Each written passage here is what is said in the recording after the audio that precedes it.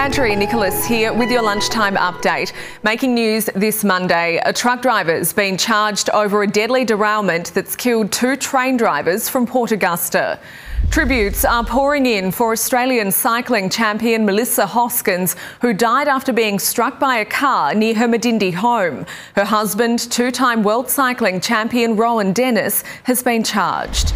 A 23-year-old motorcyclist from Elizabeth East has died after colliding with an SUV at North Adelaide. From the city to the bay, tens of thousands of revellers have welcomed in the new year with a bang. And the Adelaide Strikers rang in 2024 with a 3rd straight loss, going down to the Melbourne Stars by 7 wickets.